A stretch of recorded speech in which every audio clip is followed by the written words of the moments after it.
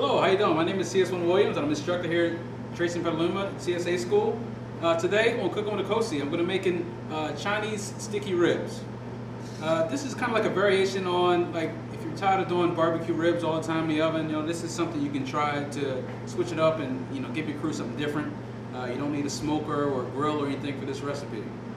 Alright, so all the ingredients except the things for the glaze we're going to put into our bowl. So we'll start with the hoisin sauce. We're going to add our sugar, soy sauce, our sherry. We're going to add in all that sliced ginger, our smashed garlic cloves, our strips of orange peel, our cayenne pepper, our stems of cilantro,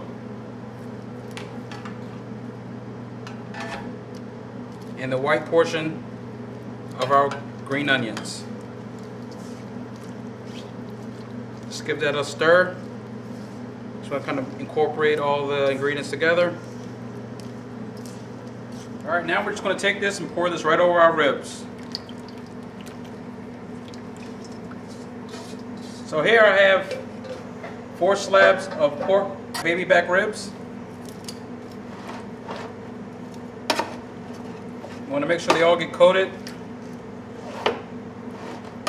I have a roasting pan that I spray with pan spray, kind of help from burning. It may not seem like a lot of liquid now, but this will cook down, and then the ribs themselves will give off liquid, create our sauce that will turn into a glaze later. If you need to spoon some on top, go ahead and spoon it on top. We want to roast these meat side down. We want the bone to be at the top, so it's nice and coated.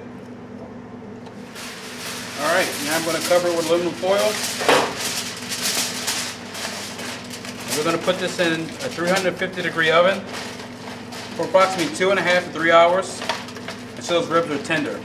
We want them tender, but we don't want them to fall apart, because we're going to put a glaze on them, and we're going to put them back in the oven to continue cooking to get that glaze on. So we don't want them to fall off the bone, but we want them tender.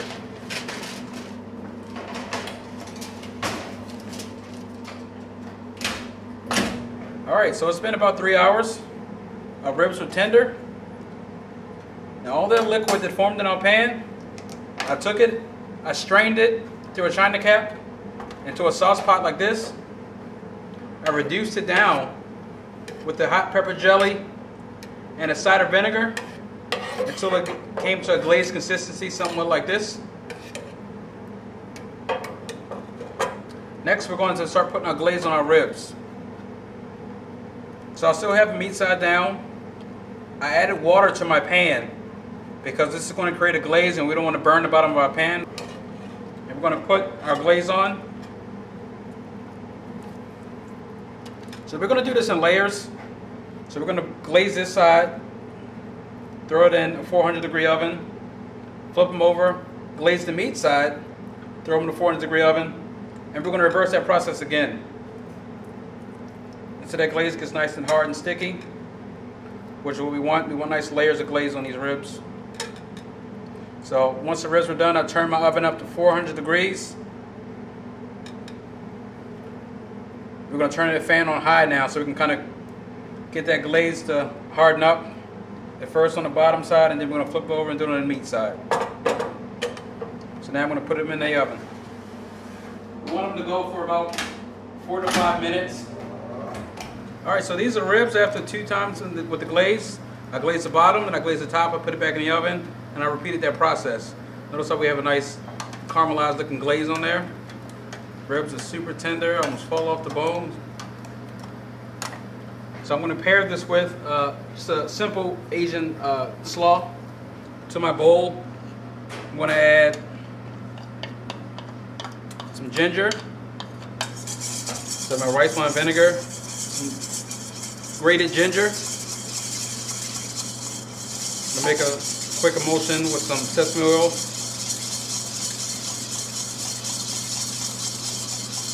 Drizzle that in slowly.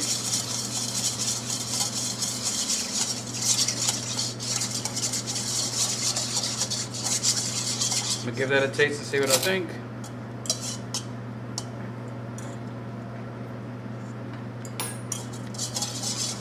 I use a little bit more vinegar. More rice wine vinegar. I'm gonna put the rest of this ginger in as well.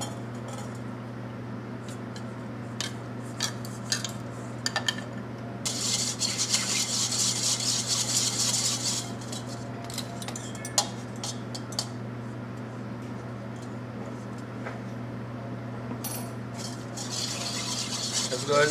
You can add a little sugar to this if you want to sweeten it up. Alright, and here we have a bowl of cabbage.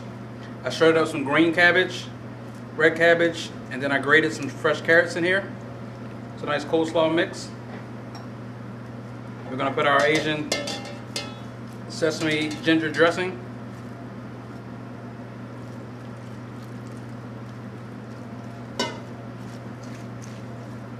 Let's go a little bit more.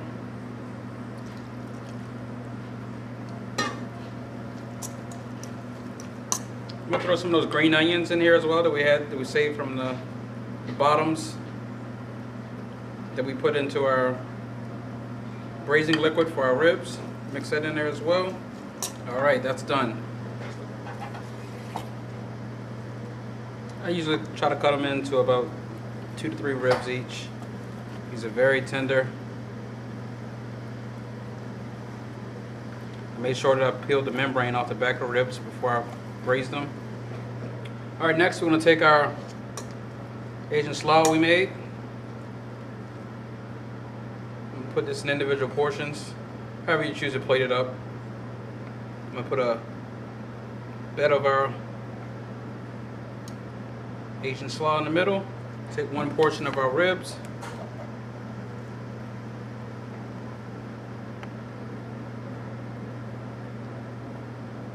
Lay it on top. Just a little bit of green onion. Cut on the bias. And sprinkle it with a little sesame seeds. Just a pinch of cilantro on top as well. To finish it, I thinned out the sauce a little bit, just enough to drizzle it onto the plate for a nice garnish and appearance. Just want to drizzle that around the plate.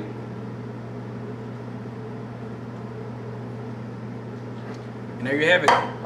Chinese sticky ribs with Asian slaw.